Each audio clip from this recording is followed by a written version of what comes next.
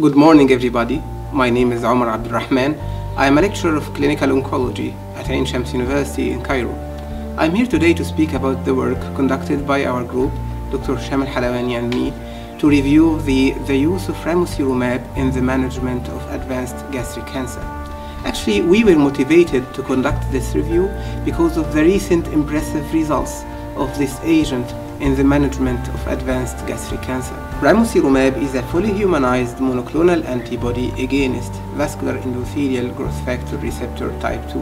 Actually, 2 phase 3 studies have shown impressive results for the use of this agent in the management of advanced gastric cancer.